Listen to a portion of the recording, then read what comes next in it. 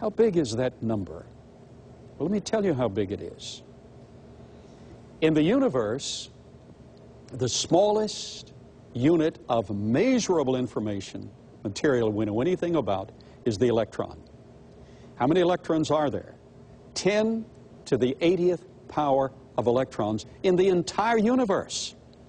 Take all 225 billion galaxies, each comprised of over 500 million stars. But we have 10 to the 80th power of electrons. Every atom has at least one electron. So that's the number of electrons, and this is in the data. I wrote a book, Why Do Men Believe Evolution Against All Odds? You can get it through the museum. It gives this data from the technical literature. Well, that's the number of electrons in existence. Let's fill the entire universe with electrons. What's that number? If you were to fill the entire universe with electrons so you couldn't cram one more electron in the entire universe, the number would be 10 to the 130th power. Well, wait a minute. 10 to the 157th is light years beyond 10 to the 130th. The odds would be easier that you could cram the universe full of electrons, mark one electron, blindfold a man, and tell him he had one chance, and he had to do it within a specific day. He had one chance, blindfolded, not knowing where that one electron had been marked. The odds are that he could do that easier than Jesus Christ could have fulfilled even those 33 primary prophecies. I'm trying to tell you, this book of Isaiah is not cunningly devised fables. This is not old wives' tales or old men's stories around the campfire. This is absolute truth. Well, now, with the time remaining, let's see if we can cover some of these other areas. So we've talked about cause and effect, the first law of thermodynamics. We've talked about shaking terribly the earth, geophysics, the branch. We've talked about the probability. Now, in chapter 6, verse 3, one of my favorite chapters in all the Bible, we find a statement where Isaiah is transported to heaven, and there the song is Holy, Holy, Holy, referring to God. 3 in 1. Watch very closely.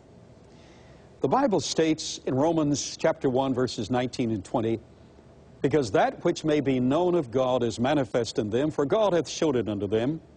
For the invisible things of Him from the creation of the world are clearly seen, being understood by the things that are made, even His eternal power and Godhead, so that they're without excuse. We are without excuse. What's he saying? That which we can see and examine scientifically, that which we can measure and put numbers to, throws us directly in a confrontation with the truth of the Godhead. Holy, holy, holy. You see, we have space, mass, and time. That's all we have in the universe. Unlimited space. We have mass that we can measure. Time in progression. Now, Einstein demonstrated that those are all interrelated as one unity. Now, God the Father is represented by space. He's everywhere. We can't get away from Him. In Him we live and move and have our being. God the Son manifests Himself at a period of time physically, and God the Holy Spirit manifests Himself with the progress of the universe in the experience of our lives. So space, mass, and time, knowing that, we're then led to a better understanding of the Godhead.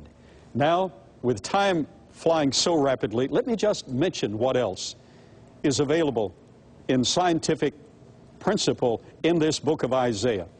Holy, holy, holy has to do with astrophysics. And then in chapter 7, verse 14, we have the statement, behold, a virgin shall conceive and bear a son, and shall call his name Emmanuel, which means God with us. That's anthropology, the study of man and in his ultimate form in the person of the Messiah. Chapter 9, verse 6, for unto us a child is born, a son is given. That's political science. The government shall be upon his shoulder.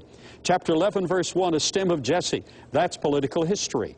Chapter 13, verse 20, Babylon never to be inhabited again. That's because of the stratigraphy when it will burn after being revived. Chapter 4, verse 14, verse 12, weighed the mountains. That's geophysics and isostasy, meaning it all has to balance for the earth to work properly.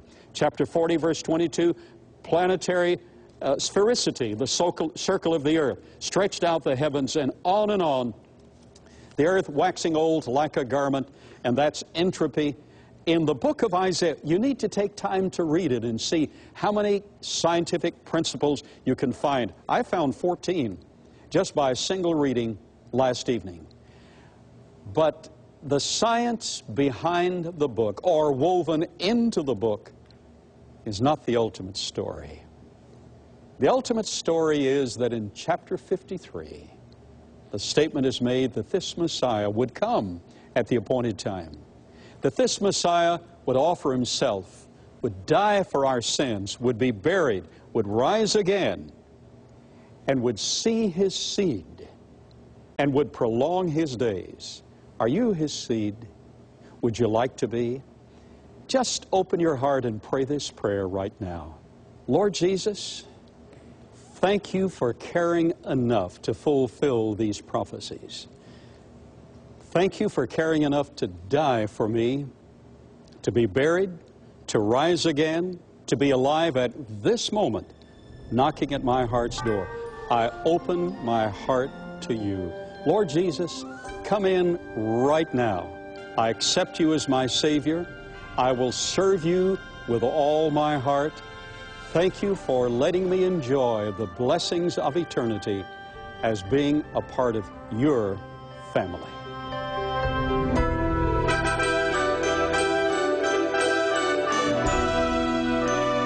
Creation in the 21st Century has been sponsored by Trinity Broadcasting Network, and only with your love gift of support can this program stay on the air. So write to Creation in the 21st Century, P.O. Box A, Santa Ana, California, 92711.